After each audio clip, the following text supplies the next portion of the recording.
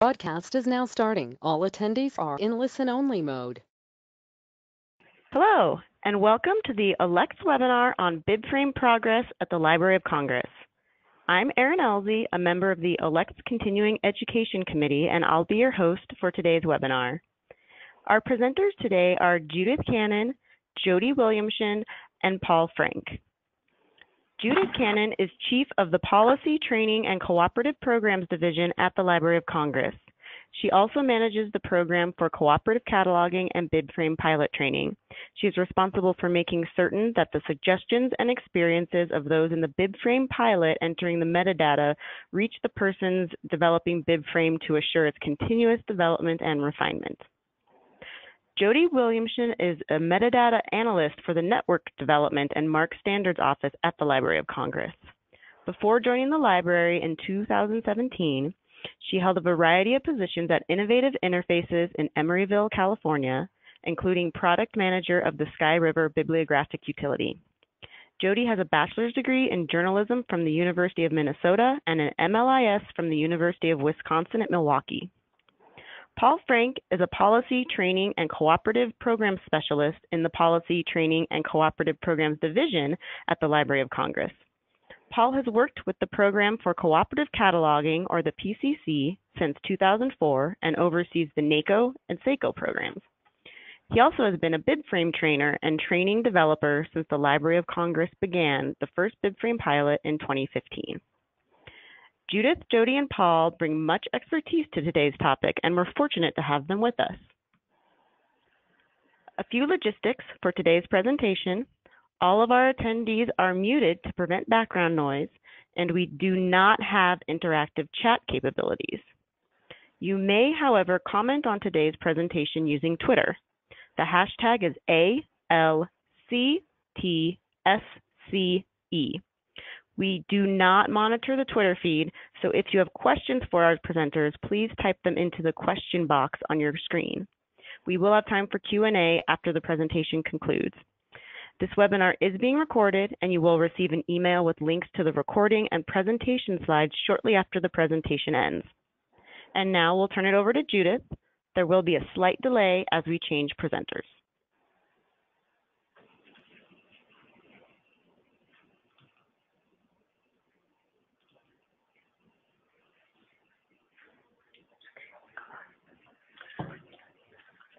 Good day, everyone. We're going to update you on where we are with BibFrame. There's a lot going on, and we're going to try and make this as informative as we can possibly make it. I want to assure you that if we don't get through all your questions today, we will be answering them after this program. So don't worry that your questions won't be answered. They will be. So I'm Judith Cannan, starting it out. I will be handing it over shortly to Paul Frank, and Paul will let you know that he's starting to speak, but you'll recognize that. And then it will be followed by Jodi. Then we'll pass it back to Paul again. Then Jodi and I might have some things to say at the end together, and I will do a few of the last slides. So it will be going back and forth, and you will be hearing different voices, but we will identify ourselves when we're taking over. So we're going to begin with talking about what we've accomplished in FY19. I'm not going to go into any detail right now because I'm going to talk about each one of these topics in a minute. But these are the three major things that we're looking into right now. Now, in 2019, Beecher Wiggins said that he wanted the BibFrame pilot expanded, and we had to expand it to over 100 active participants because we had to know that it could handle a lot more people. We began the expansion, the first expansion, up to 50 catalogers in June 2017, but we expanded it further last year to 50 more. And this was a huge undertaking. particularly as we brought in staff members in Cairo, Nairobi, Islamabad, and Jakarta offices. And that was very exciting for us. They were terribly enthusiastic, and they've been helping us enormously, particularly in the area of non-Latin scripts. So we also set up a Confluence site to use for communication and to also use for answering questions, because we now have 100 people from different parts of the world wanting us to answer their questions. We also started something else. Critically important as we go forward in this is getting input from the catalogers, the people that are actually participating in the pilot. And we have now on the books monthly all participants meetings. So far, we've only had to cancel one of those meetings because we didn't have enough to discuss with them. And I think you can imagine that was in January 2020, because we had all been having too much of a good time on holiday, and we hadn't made the kind of progress that we had anticipated with all the holidays that we might make. So we also have to have these webinar sessions with the overseas offices that are going very well, and their contributions have been absolutely fantastic. I want you to know also that everything that we're creating in the way of training materials is accessible to you on the Catalogers Learning Workshop page.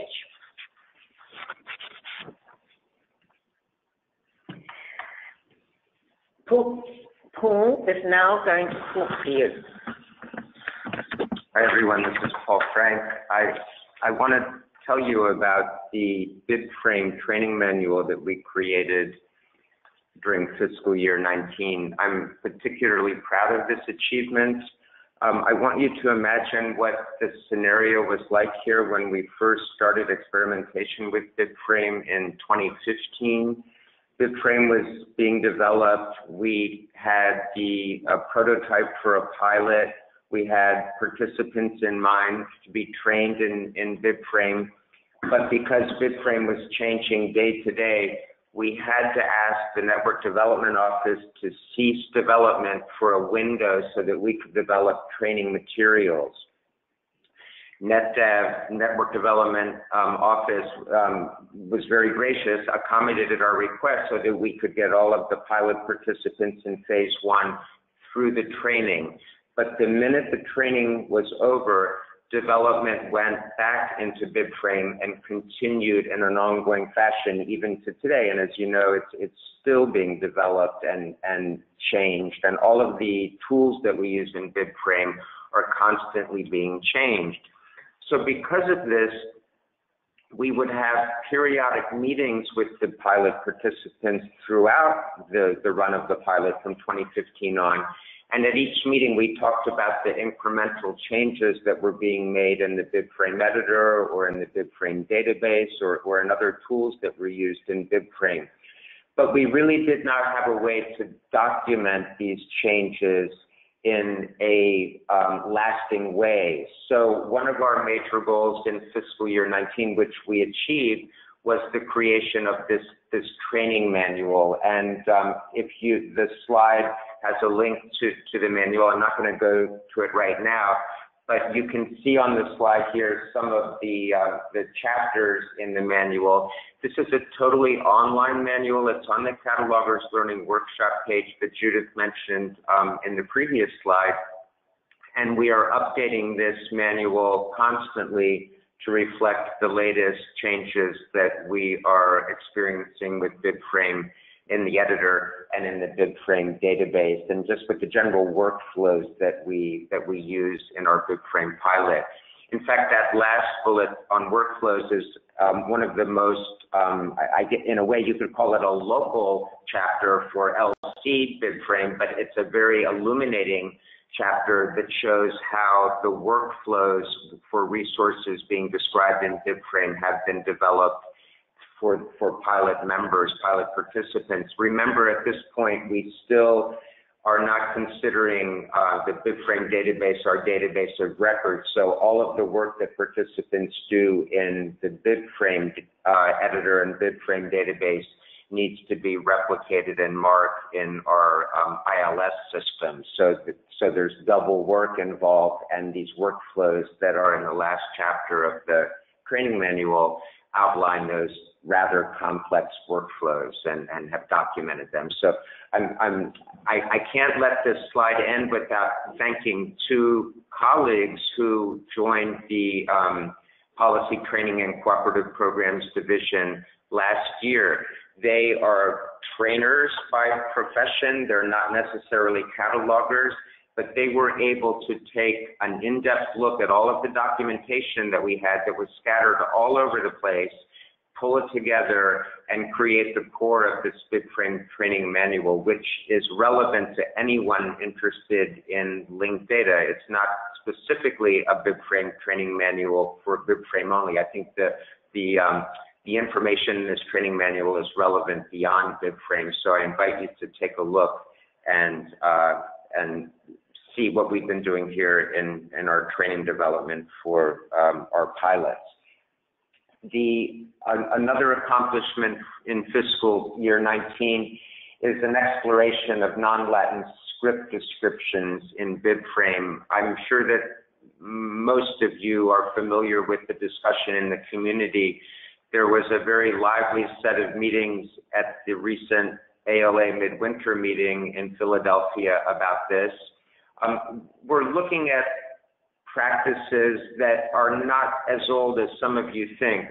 The technique of providing Romanized data along with native script data in a MARC bibliographic description is relatively new. It hasn't been around for a long time, maybe since the mid-'80s, when the capability to input scripts online came into place. So we're now looking at the value of doing that. We are certainly listening to our pilot participants who work with non-Latin scripts and find that the need to Romanize actually increases their workload considerably. And we're looking at areas where we can do well, if not better, without Romanization, and looking at areas where we still need to rely on Romanization. One of our big takeaways from the discussion so far is that it's not a one-size-fits-all for Romanization. Some scripts may need more Romanization than other scripts, and we've also learned that there are many automated tools. They might not work perfectly, but they certainly are able to be used and refined, and we look forward to experimenting a lot more with those in the future. I'm going to pass the speaker over now to my colleague Jodi, who will talk about some BibFrame editor developments, database changes, and technological achievements. Thank you, Paul. Hi, this is Jodi Williamschen. I'm in the Network Development and MARC Standards Office at the library, and this is just a brief summary of what we're going to be covering with the BibFrame editor enhancements and new features, some database enhancements and new features, a little bit of an update on BibFrame to MARC, and then we're going to finish up with the BibFrame descriptions in ID.LOC.GOV.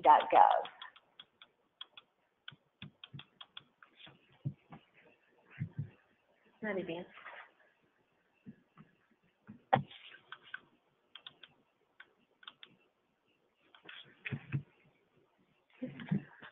Sorry, we're having some technical difficulties all of a sudden here with the slides not wanting to advance.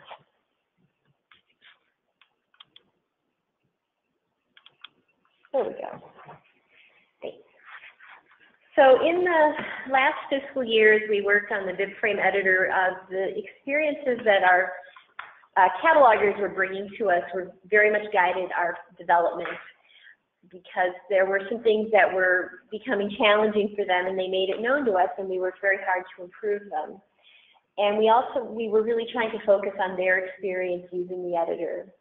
Another thing that came out from working on the BibFrame editor and looking at the data as it was created within the editor, and then we compared it to the data that was being generated from our MARC to BibFrame conversion programs. And then as we started testing the BibFrame to MARC conversion programs, there was some differences in how the data was being created and generated, and so we had to work to sort of smooth out those differences to present a standardized data structure no matter where the data originated, be it in MARC or regenerated MARC or native in the BibFrame editor. Some of the visual things that we changed in the editor were reducing the amount of white space that was on the screen, the browse display that the catalogers saw of all of their descriptions was modified slightly to provide additional information. We shortened some field labels within the editor profiles, which helped free up more room for other information. All of the little individual modal windows had save buttons at the bottom, and we put the save button also at the top. On a small window, it looks kind of ridiculous, but on a large window, it's really valuable because the cataloger does not have to scroll down the screen just to save their work. Activity buttons, which are posting your description to our database, saving the description to the local editor database, or canceling the work that you've done, were moved to the top of the screen to also prevent the cataloger having to scroll all the way down. And we added in some visual cues by the use of border colors for the work, instance, and items to help provide a guide to everybody about what they were actually looking at.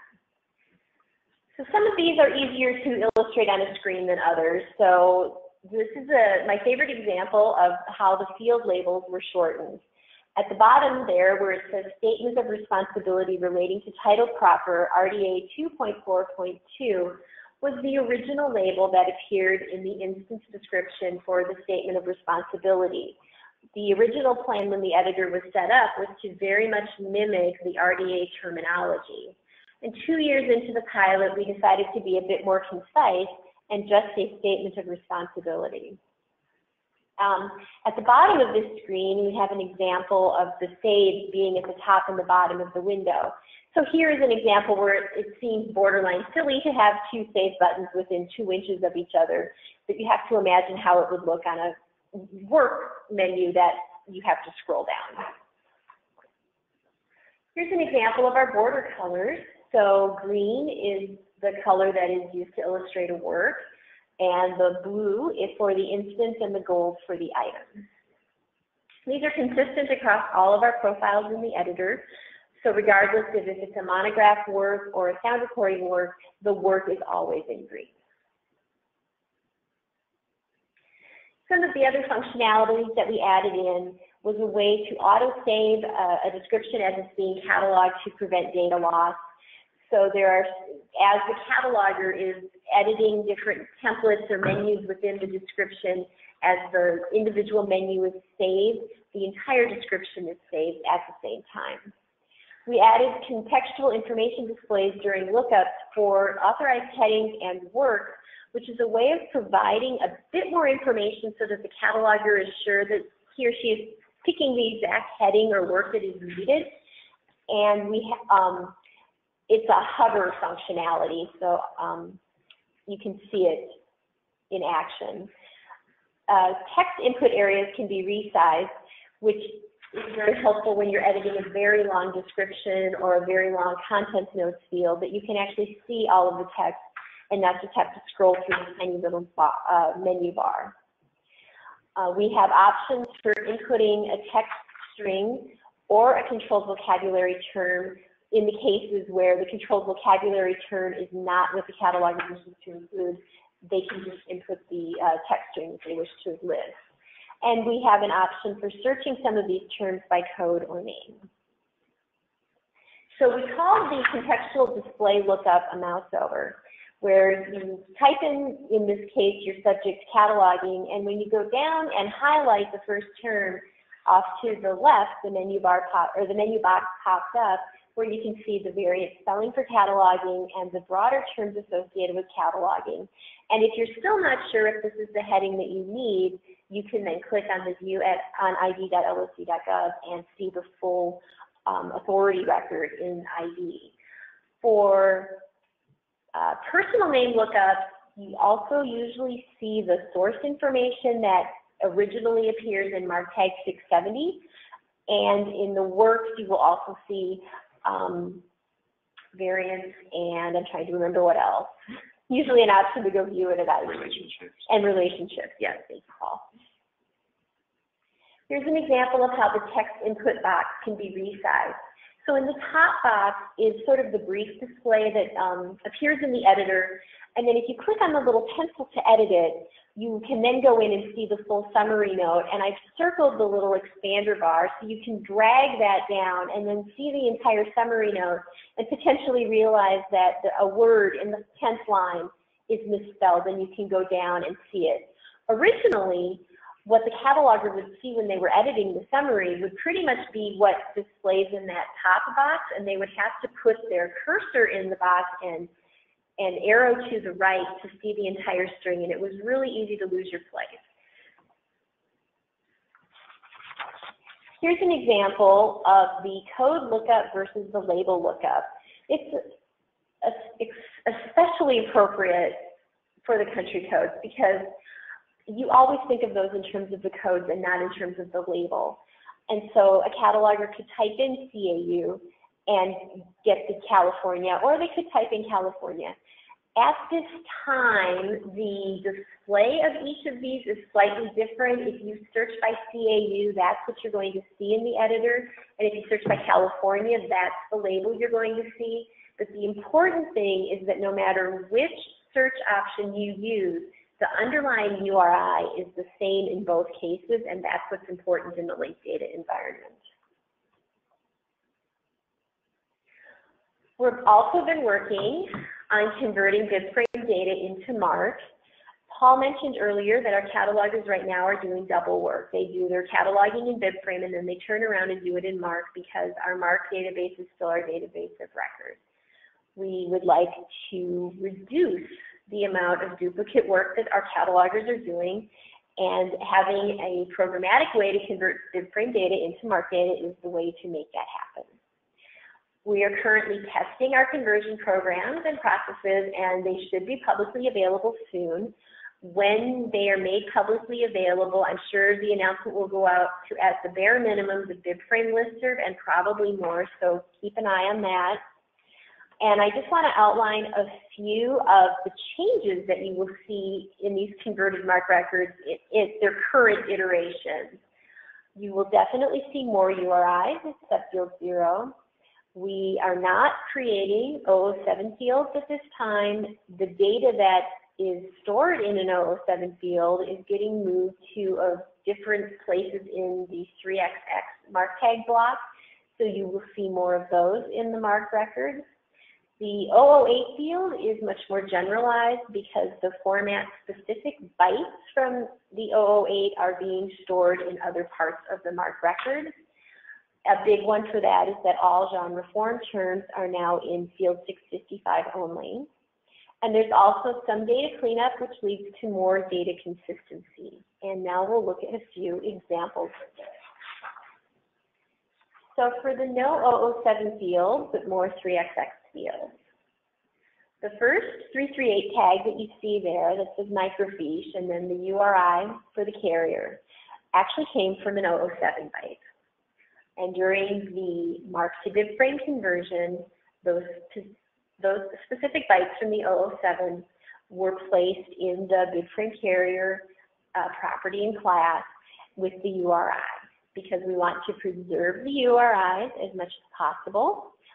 When we go from BibFrame to MARC, we're putting them into MARC tags that will store a URI. Coded information in the 007 and 8 you can't have a URI because they're byte-dependent fields. The 340 field for your base material of plastic it also originated from a byte in MARC tag 007, and the URI was generated during the MARC to BibFrame conversion, and to ensure that it is retained in the BibFrame to MARC conversion, the data is placed in MARC tag 340 subfield A. The 3 344 tags also all came from bytes in the 007. Because each of these terms is associated with a different vocabulary, there are multiple occurrences of MARC tag 344 in these output MARC records. This is a practice that's out there in the world. I think it will become more common as we are storing more of these URIs, because it's not good to chain multiple terms and multiple URIs all within a single MARC tag, because it's very, very difficult to pair them together correctly. The bytes that are populated in our general 008 field are the bytes 00 to 05 for the date that it was entered into the database, the date type field if it's single or multiple, date 1, date 2, the place of publication, and the language code. All of the other bytes in the field at this time are filled with either blank spaces or vertical bar characters for fill. And here are some examples of genre-foreign terms that began their life in, I believe all of these came from different parts of the 008 tag, and they're now in MARC tag 655 in the BibFrame to MARC record. So encyclopedias came from the nature of contents bytes in 008, bytes 24 to 27 for monographs. Conference papers and proceedings is a single byte, I believe 29, but I'm not positive. Poetry is coming from the literary form byte. And finally, the popular music is bytes 18 and 19 in the music format 008 tag. It's PP, and it's translated to the genre term popular music.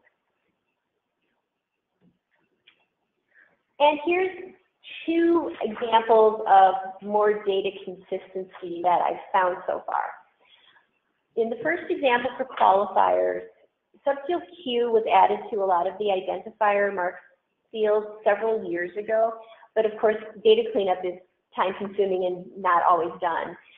So when the data is converted from MARC to BibFrame, the conversion program looks for these qualifier fields that are usually in parentheses, and it places them into the BibFrame qualifier properties. Since they were separated for the MARC to BibFrame conversion, we keep them separate when the data comes from BibFrame to MARC, so the data then becomes just the ISBN is in MARC tag 020, and the qualifier is moved to subfield Q.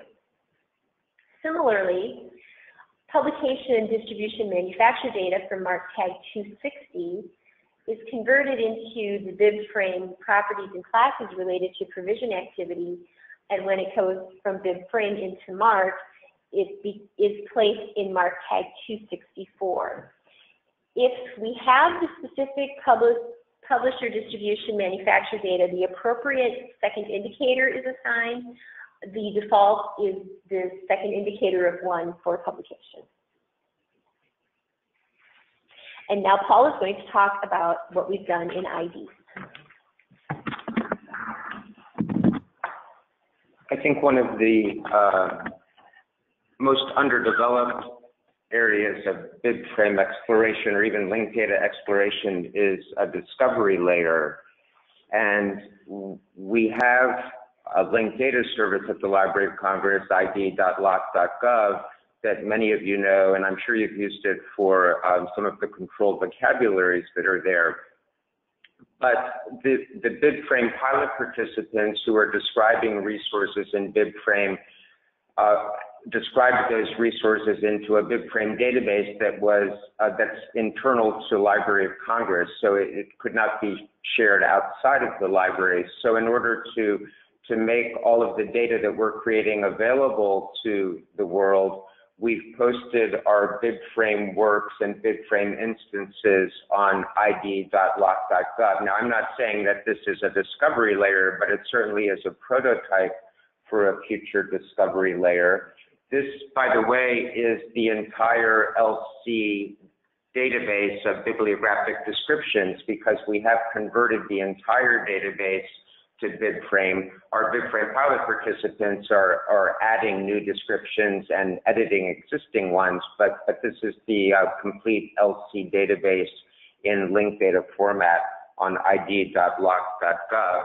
On this slide, you see digging down a bit into the BibFrame works area, a listing of the works and some faceting that's been developed on the left-hand side that can be used to narrow the search to come up with more detailed information or more refined information based on the needs of the searcher. We'll continue to post our BibFrame descriptions, works, instances to ID.LOC.GOV, and we are also experimenting and continuing to develop ID.LOC.GOV to become a potential prototype discovery layer for resources at the Library of Congress. Now I'm going to turn it over to Judith to talk about future goals for fiscal year 20. Every year, we try to put together goals for the next fiscal year. We're not always successful about having them ready when the fiscal year starts, because our fiscal year starts in October.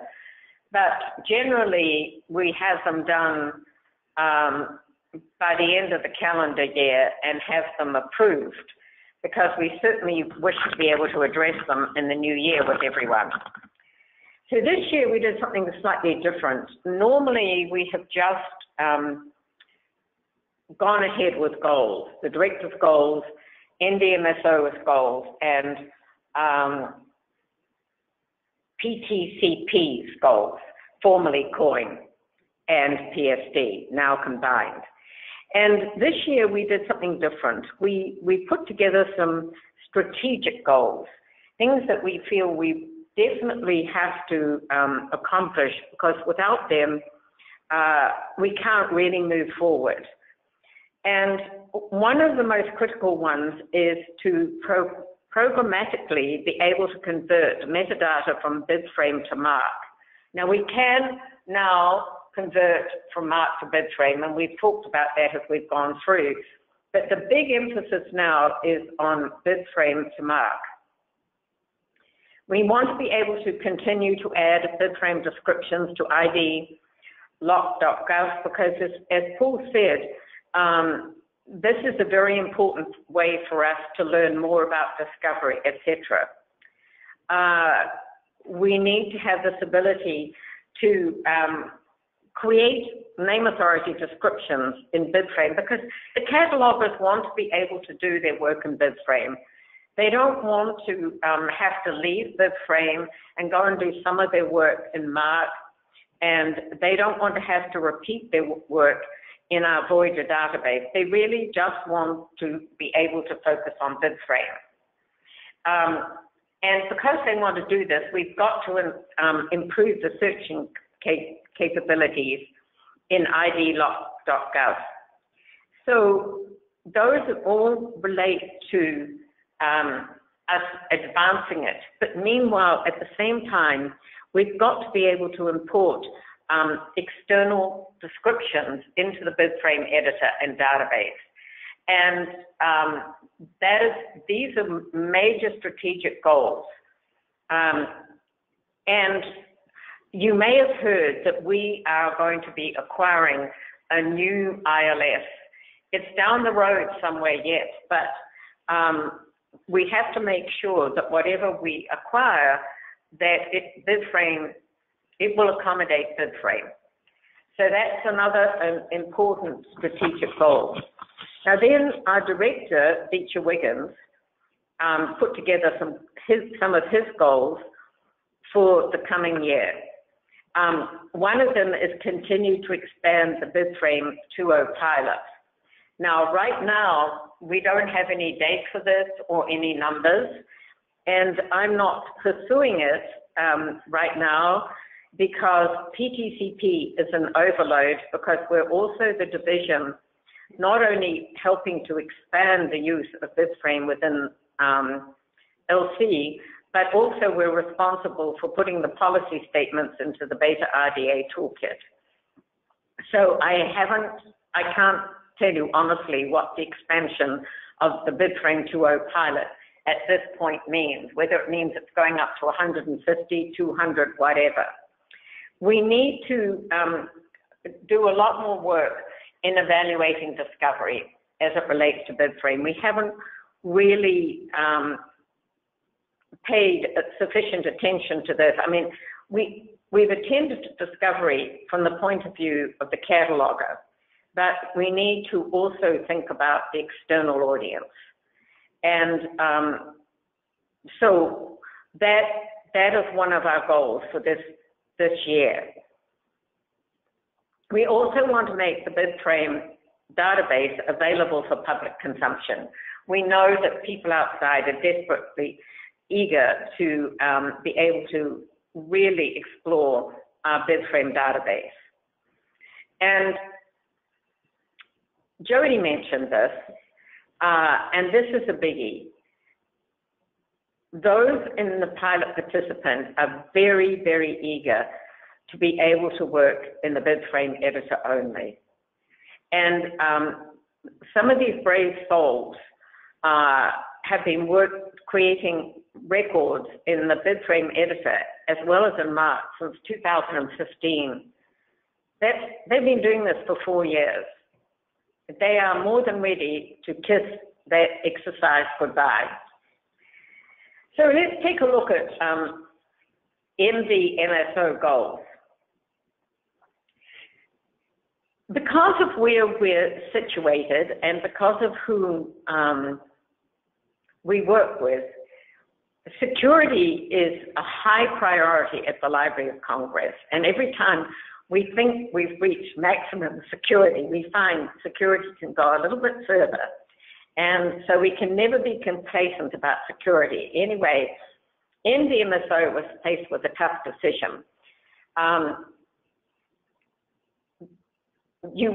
Everyone had to make a choice what was going to happen to their system. Was it going to the cloud or was it going to be moved to some secret location? And don't ask me the location because I don't know the location. And I think that MD-MSO made a very wise choice. Sally chose the cloud. So this has turned out to be quite a bit of work, and they've got to work on stabilizing this application in the cloud. And I don't think anyone anticipated exactly what it was going to involve at the time the decision was made, but I know it was the right decision regardless. They're going to reconvert the entire MARC database, which is millions of records. Again, we've done it once already. We know we can convert it from MARC to BibFrame, but they're going to do it again. And in doing this, they're hoping to improve the specifications. And at the same time, stabilize some of the issues that have been involved with making this conversion and title authorities, non-Lantern scripts, and relationships to MARC. But these are big issues that they're having to tackle, and I think that when people are looking from the outside in and saying, hey, wait a minute, why does the BibFrame to MARC conversion take so long? I think that some of these things point out it's not a simple undertaking. It's a very, very complex undertaking. So the library has stabilized the MARC to BibFrame conversion. That is very good, but the trouble is you convert a MARC record to BibFrame, but then when you go to convert that BibFrame record that was converted from the MARC record back to a MARC record again, it doesn't convert back to the MARC record that you started with. And so what the Library of Congress needs to understand right now, and when I say the Library of Congress, I'm really talking about the staff in MD-MSO who are working so hard on this, they need to understand what is going on, what is happening. We understand what's happening when we convert a MARC record to BibFrame, but why, when we're converting that BibFrame record back to MARC, do different things happen? And when they understand all of that, their conversions will go much more smoothly. So the other thing that they're looking at is possible redesign of the editor, and they have a contractor working on that. And when they've had time to analyze the information supplied to them, then they can begin working on the redevelopment of the editor. We want to get all the LC classification schedules added to ID.LOC.GOV because then we can use linked data strategies in classification, which we don't have open to us right now. And then as far as refining the name authority module, we need to clarify what we're doing in there so that we can increase the authority work done in the editor, in the BIBFRAME editor, because this will facilitate transferring the data. And right now we have quite a bit of work to do in this area, but I feel very confident we will achieve this in this fiscal year. And of course, as NDMSO makes any progress, they have to continually work on reviewing and improving their technical documentation that they share with you. Paul and Jodi, do you want to add anything to this?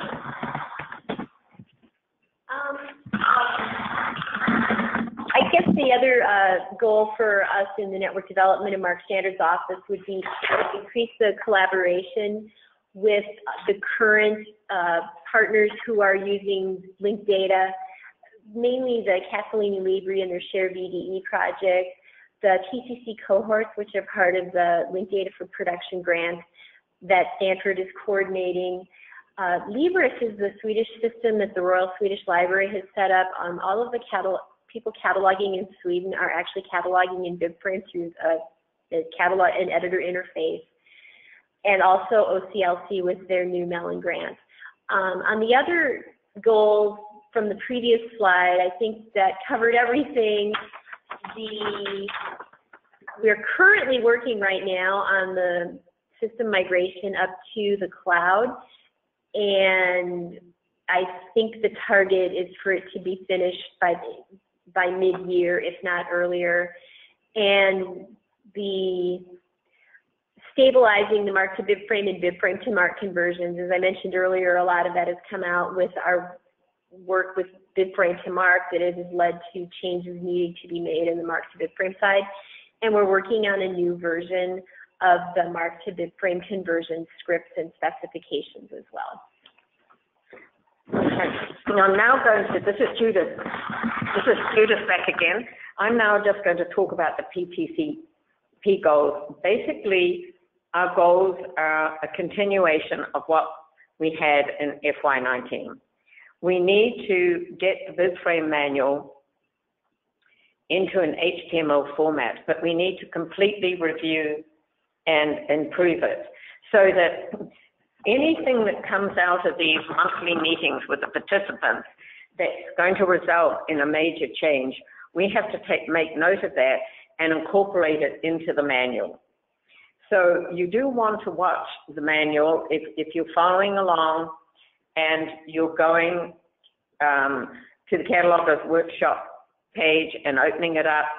There may be newer versions down the road, but we want to also be able, we're planning to identify a page that's been updated. So you will be able to see that. We're constantly developing new training materials. We don't normally make each one of these little documents available, but these documents are going to be incorporated now in the BIBFRAME manual as we go along. We know we have to expand the participants pool, but I've already told you I've not explored exactly what that means or when the timeline is for that. And we do meet regularly with the participants. Basically, this last slide is a summary of what we've got to accomplish. And I'm not going to go over it in any detail, but I am going to say something to you that I heard yesterday when we had a participants meeting. One of the BibFrame catalogers at the meeting asked what are you really sort of expecting from us? Are we supposed to be thinking about MARC as we do BibFrame? And I responded, no, that I didn't think that you were supposed to be doing that. We're moving into a different era, and BibFrame and MARC are very different. And they don't completely relate to each other. And then afterwards, the cataloger was talking to me and saying that it's so hard not to think about MARC. She said, I go to create my BibFrame record in the BibFrame editor, and I'm thinking BibFrame, BibFrame, BibFrame, linked data. And then she said, I have to turn around and put it into the ILS Borgia as a MARC record. And so she said, even though I'm doing it in the BibFrame record, in my subconscious mind, I know I'm going to be converting it and putting it into a MARC record. And we have been saying all along that it was very unwise, well, it was, I shouldn't say unwise, it was not desirable to have double cataloging, creating a record in BibFrame as well as MARC. But I now realize this conversion from BibFrame to MARC is even more imperative so that people can work in BibFrame and free their minds from the MARC mindset.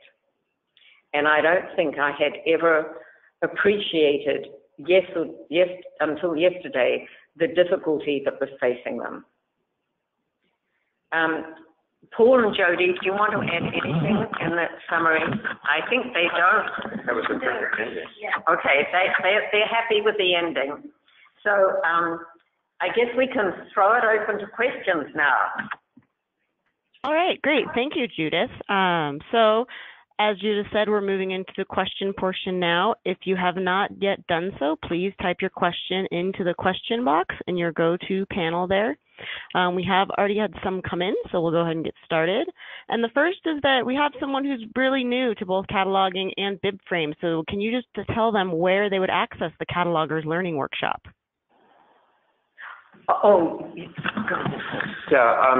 Well, there's a URL for it, and certainly could just in a Google search, Cataloger's Learning Workshop, it should come up. But I'm happy to send it as a link to everyone after the webinar, or I could send it in the chat right now. It's just a direct link to all freely available cataloging materials that we post, and not only the Library of Congress posts there, but PCC, Program for Cooperative Cataloging training materials, are there as well. This is Judith. We really would love everybody to go there and advertise it. I've done my very best to advertise it to the overseas offices and to try and get them to tell people, because although we have 6 overseas offices, there are a lot of satellite offices. Like, for instance, the Jakarta office has a satellite office in Vietnam, in Thailand, in the Philippines. And I really want people using this, because you can go there and you can change the material, you can translate it into your language, you can do anything you like with that material and use it for teaching, and it's all freely available. And this is Jodi. I just want to add another URL. All things BibFrame can be found at LOC.GOV/BibFrame. The ontology is there, our data specifications are there, the conversion viewer is there. You can put in an LCCN of your favorite MARC record and then see how it renders out in BibFrame. And there's also links to the presentations that we have done at ALA about BibFrame. All right, great. Thank you all. Yeah, I think, Paul, if we can send that out, if you send that direct link to me, we'll send it out in the follow-up email that we send to attendees. Okay, that sounds good. I'll do that. Great, thank you. All right, the next question is, are you all able to tell us a little bit more about I'm sorry, I'm going to start over. Are you all able to tell us a little bit more about the integration of BibFrame and the next-gen ILS that you're looking at? Are there any particular ILS systems that you're currently experimenting with? No, and there is very little that I can tell you at the moment. I do know that a request for information has gone out. That is all. None of the rest of us know very much else about it. But I can say that on March the 12th, we will be a bit better informed because we're going to have a presentation on this at the library. I don't think it will not be available for public consumption. It is for the staff here, and it's very much an internal thing just to keep staff here informed. But we are funded by the federal government. You can't completely predict anything. And certainly, I think that us moving to a next-gen ILS is several years away. And because once you get the funding, then there's another process. But first of all, you've got to get the funding approved. So, but we're exploring, we're looking at what's out there. We know we have to do this, but don't hold your breath. It's not happening this year, and I would definitely say it's not happening next year. All right, thank you. And the next question is on some of the kind of phasing out of MARC and moving into BibFrame. Is that, does Library of Congress have any plan to terminate the use of the 007 field and limited use of the 008 field in the near future?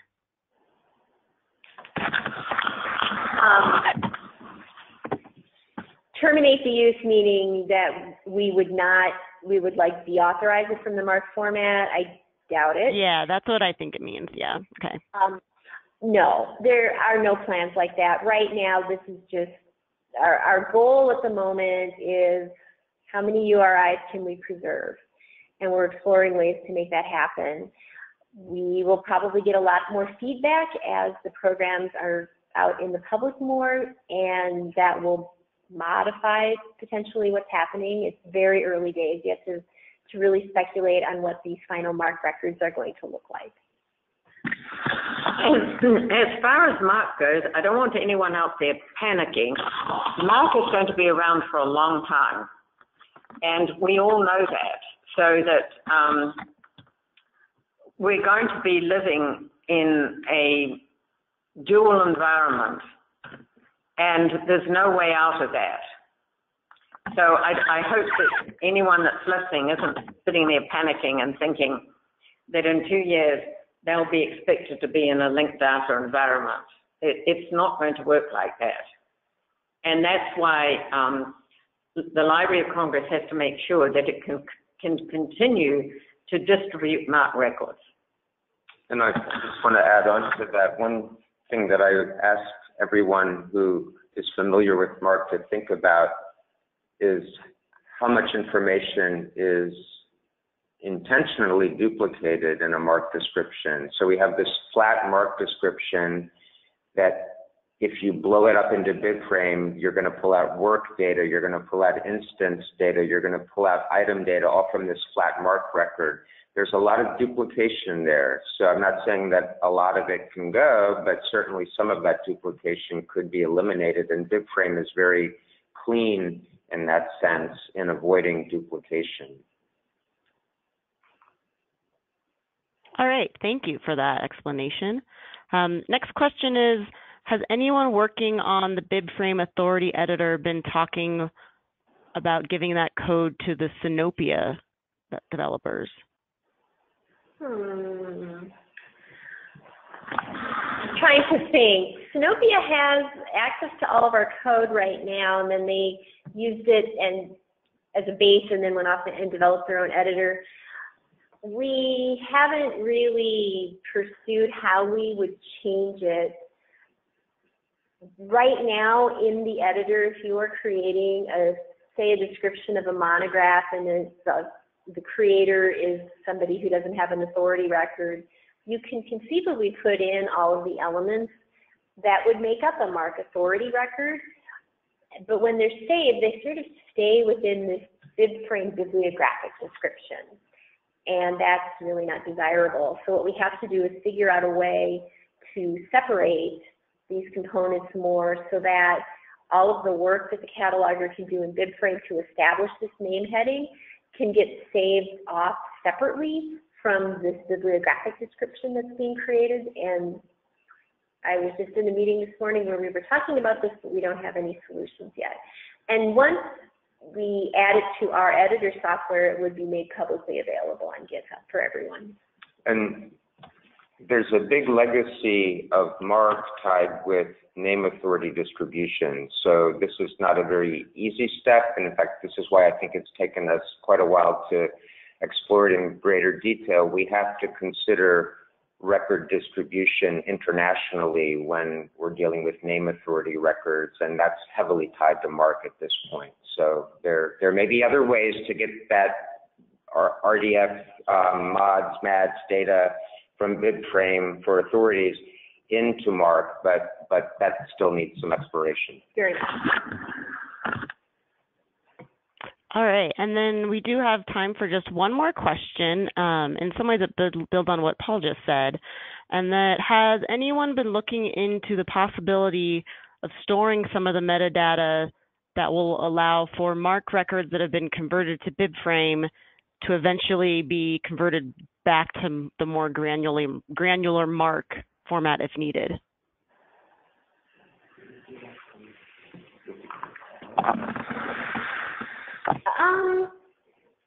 That's a good question, and I think a lot of that might be possible just in terms of how the XSLT style sheets are constructed for the BibFrame to MARC process, that there'd probably be ways that an individual institution could go in and modify those to meet their particular needs. One of the things that we, I think, are either blessed or burdened by, depending on your point of view, is that our database is very large. And so a lot of the programs that we create have to be workable in a volume operation. And in a smaller database, you probably could tweak a conversion, a very general conversion program to be very specific to your individual needs. Okay, great. Thank you. Well, that is going to wrap up all the time that we have today. So thank you to both our presenters and thank you to all of our attendees who have been with us. Our attendees, you will soon receive a short online evaluation form. If you could please take a few minutes to respond to the questions. Your comments are very valuable and do help our Continuing Education Committee plan future events. And this email will also include links to today's slides and recording. You also have the opportunity to receive a certificate of attendance, and that information you can also find in the email. Thanks once again to our presenters, Judith Cannan, Jodi Williamschen, and Paul Frank. And thanks also to members of the Continuing Education Committee, Eva Sorrell and Tiffany Henry, and to Alana Warren from the ALCTS office. The support they provide make it possible for us to present these webinars. ALCTS does have other continuing education events coming up. We still have a full spring webinar season ahead of us. The next webinar will be on Wednesday, February 19th, covering metadata enriching and discovery. Please see the ALCTS website to register for these or find more information on this and other upcoming webinars. And finally, ALCTS also offers web courses, which are 4 to 6 weeks long, as well as 2-day email discussions. Our next e-forum will be on February 25th, discussing making the case, internal and upward marketing for technical services. Check the website for information on upcoming courses and discussions. Once again, thank you all for joining us today, and this will conclude our session.